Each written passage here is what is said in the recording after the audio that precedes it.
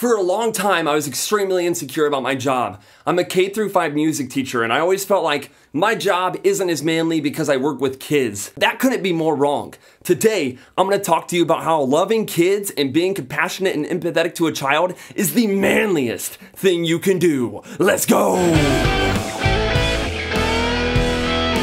My name's Trevor Hunt. If you're new here, thanks for coming. If you're not new here, welcome back. It's good to see your beautiful face. Like I said before, today we're talking about why loving kids is a manly thing you can do. Unknowingly growing up, I developed this idea that if I wasn't working on cars, fixing houses, or doing plumbing, I wasn't a real man. There's nothing further from the truth. While those jobs are manly, I think that working with children is also extremely manly. And it's super toxic to think that being kind to a child makes you a wimp or weak. I think this comes from an unhealthy idea that men are supposed to be stoic and emotionless.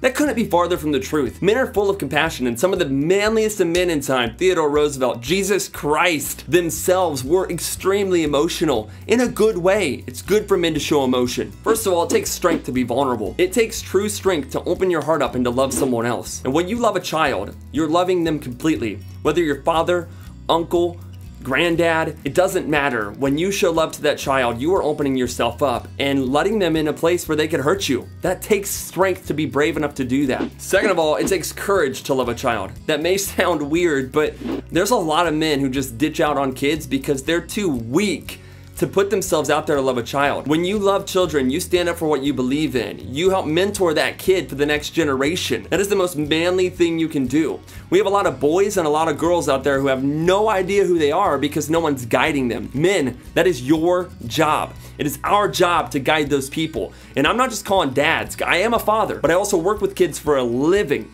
I'm telling you, if there's a child in your life that needs a manly influence, it's your job to step up, take courage, and to lead that kid. Thirdly, loving children takes a lot of responsibility. Children aren't responsible.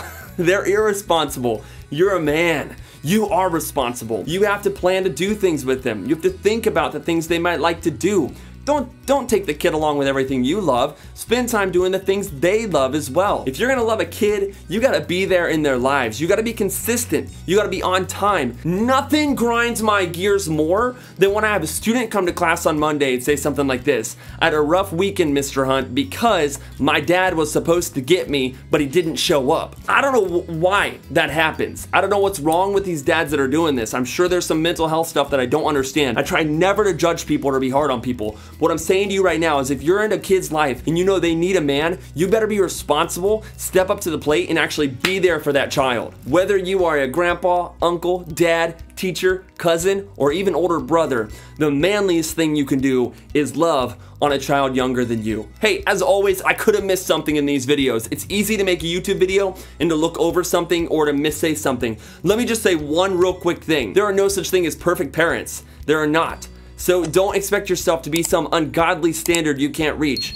Your kid needs you involved, not perfect. Guys, that's all I got. Thank you so much for watching. God bless your face and your family. And as always, take it easy.